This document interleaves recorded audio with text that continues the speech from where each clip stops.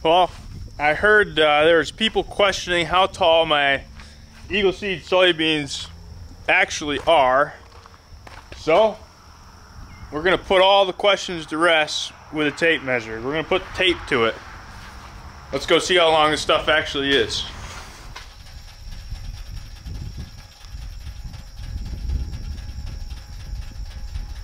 Well, I just pulled up here to the soybeans and there's a deer out down there in the bottom. But we're gonna go out there with this tape measure and we're gonna put a tape on how long the stuff actually is.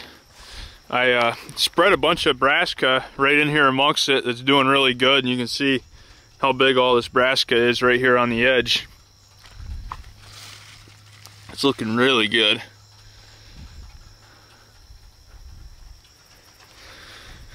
Oh, I need my tape measure. That's important.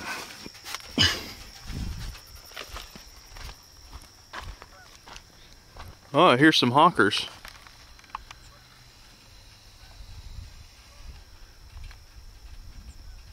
Five of them right there. Goose season comes in on Wednesday in 2 days. Oh, there's more of them behind those ones. Right there. 5, 6, 7, 8, 9, 10, 11, 12 of them all together.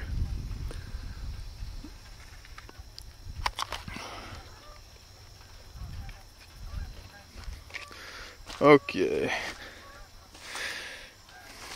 You can see that there is some weeds in here amongst them, but there's a bunch of brassica as well. That's brassica right there. Geez, those are making a lot of racket. See what these pods are looking like on here too. You can see all these, they're flowering out right in there. There's a bunch of bean pods in there. Look at all them things. Those are all pods.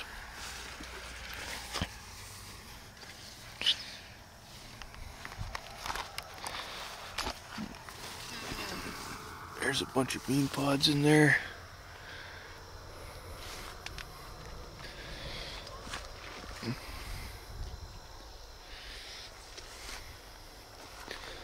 Yeah, this is where they're extremely tall. It's right in here. I have a fence out there that you can't even see anymore.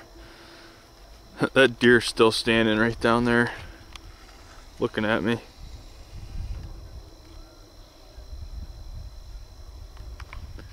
That thing's got the biggest buffet ever right now. Stuff is getting browsed really hard. I mean, when you look at this, all the tops are ate off. Look at all the bean pods on that one. Holy smokes. Loaded with bean pods. There's a brassica coming up. Let's get right over here where this fence is. Stuff's actually so thick it's hard to walk through.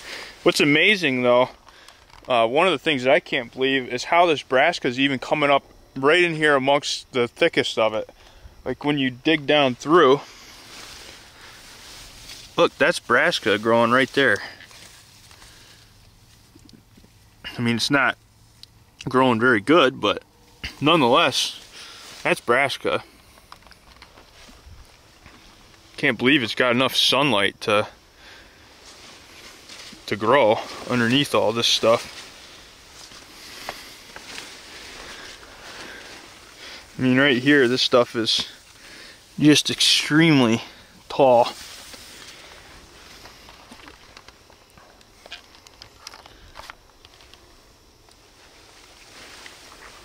Swimming in it. Just for the heck of it, let's extend this tape out and see what we got right here.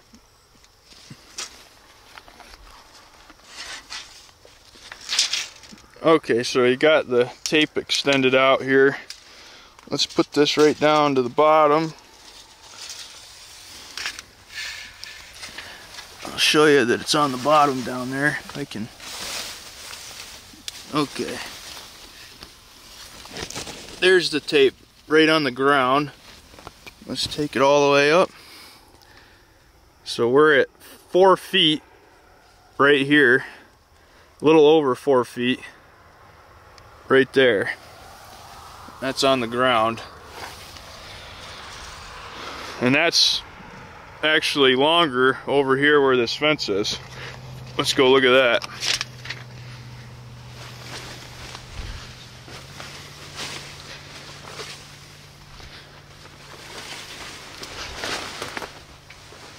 This stuff in here is incredible how long it is.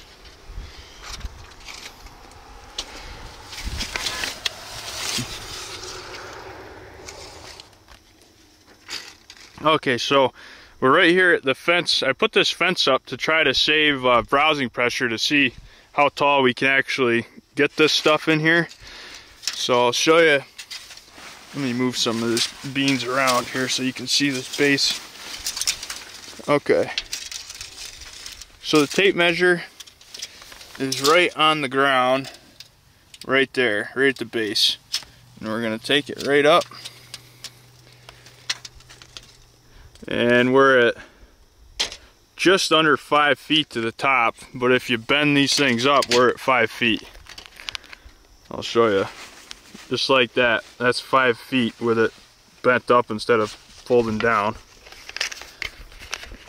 Which is pretty darn incredible. Eagle seed soybeans at 5 feet tall in western New York, Chautauqua County. You know, a lot of people said that you really couldn't grow these soybeans to grow like that around here, but I got a 2.5 acre lot right here with Eagle seed soybeans averaging about 4 feet. I mean, look at it compared to me. They're massive. And actually, some of them on the edge are actually starting to tip over because of all the bean pods coming.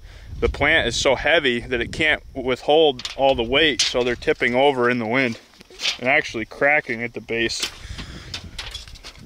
Let me show you the actual stems where these things are coming out of the ground.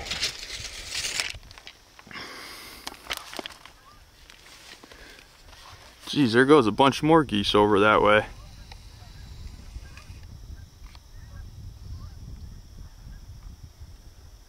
We might have to go hop in the truck and see where them buggers are going.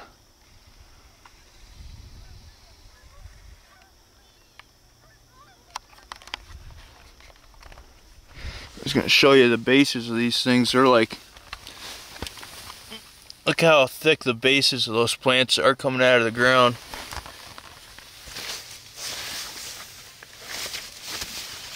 I can.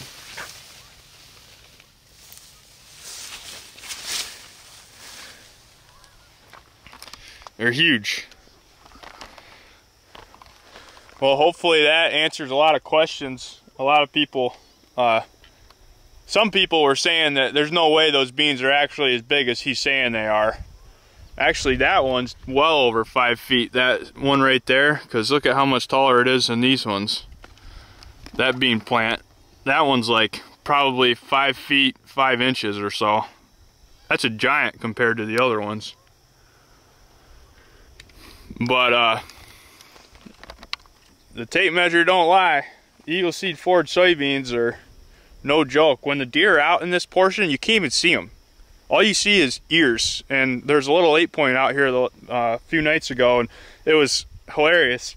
He was walking across the beans, and all you could see was the tips of his horns going through. It's pretty nuts, really.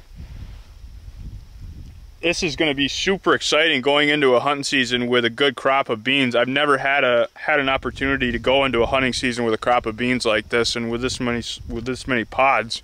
You know, years past I've planted them and they just don't come because the deer hammer them as soon as they come up. But this year I devised a plan to plant these things out away from where the deer are comfortable for the most part. You know, way out here, there's a road right there. We planted corn to screen the road, and this is kind of, you know, a long ways from the real hardwoods. This is all red brush in here, but the deer aren't comfortable being out here, and it actually made it so I could get a good stand of beans. Yeah, they've pressured it pretty hard, especially now they're browsing it pretty darn hard, but there's enough of them out here that, you know, they're doing good. So can't wait to see what this turns into this fall, and you guys are gonna see as well. Let's check the other plots out right down here as well and see how they're doing.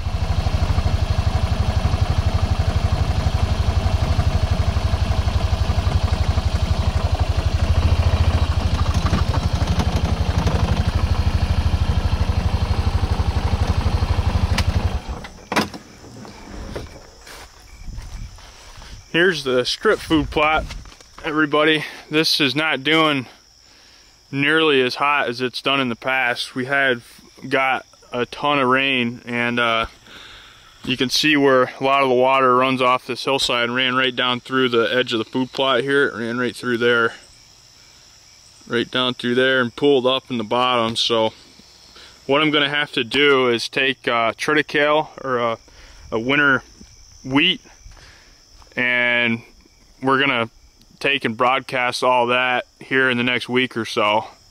So it'll end up growing and being nice and green and being something that the deer like. Up here we got a good crop of brassica growing, but we're gonna make this even better yet. I'll just go ahead and wrap this video up. I really wanted to show you guys those beans, you know, better than just walking out into them. I had some questions and had a few people on there say that they weren't as big as, you know, they looked in the video, because there was a roll in the hill, and that when I walked down the hill, you know, I was lower than the beans were, which is complete bogus. Those beans are literally 5 feet tall. Unbelievable. I mean, I put a tape on it to show you how tall they really were, and the amount of bean pods on them is incredible too. It's this unbelievable. You know, a lot of people said that you couldn't get a crop of beans like that in Western New York, in the area I'm at, and it's just not true. With the right soil quality, you know, with good soil quality and a little bit of maintenance and work, you can turn Eagle Seed soybeans into something pretty special. But I'll go ahead and leave you guys to it. If you guys have any questions about how I planted those Eagle Seed soybeans or where I got them or anything, just put a comment in, and I'll fill you in on all my secrets. Have a good one, everybody.